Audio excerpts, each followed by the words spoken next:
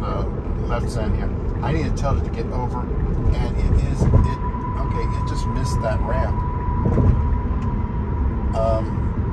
I wasn't, completely paying attention. It missed the ramp on the navigation itself. So this is going to have to try to figure out what to do. This is going to have to turn around. Okay, it's remapping. And, I don't have minimal lane changes on. So it should have changed lanes, but it didn't.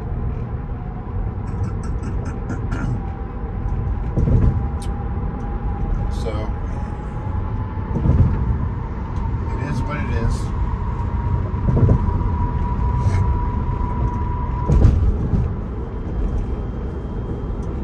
The good and the bad. It is full self-driving supervised. That time it did not catch it.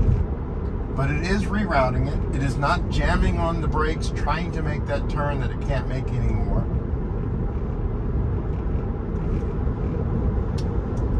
Starting 424 ramp closed. So ramps should still be open.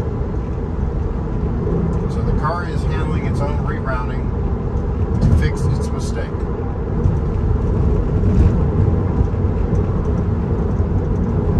It is doing 75 and a 65 for all this construction. Please slow down. It gives me a little bit of anxiety here, but and if you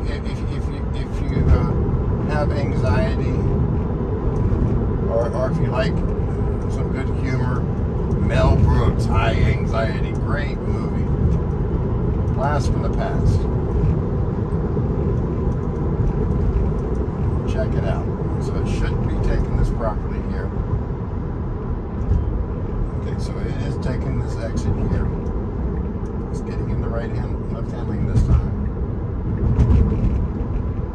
So yeah, here it is. Good example. The car did not, I don't know what the car was doing, but it missed getting onto the proper lane to take that ramp to go where it needs to.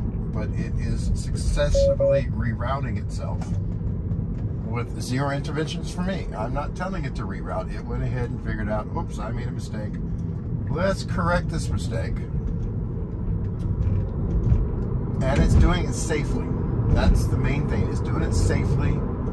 It's not jamming on its brakes and trying to cause problems. Or like I've seen in Houston, people come to a complete stop and back up because they missed their route. It's doing what you should do. Continue going at your speed and adjust your route to fix the problem.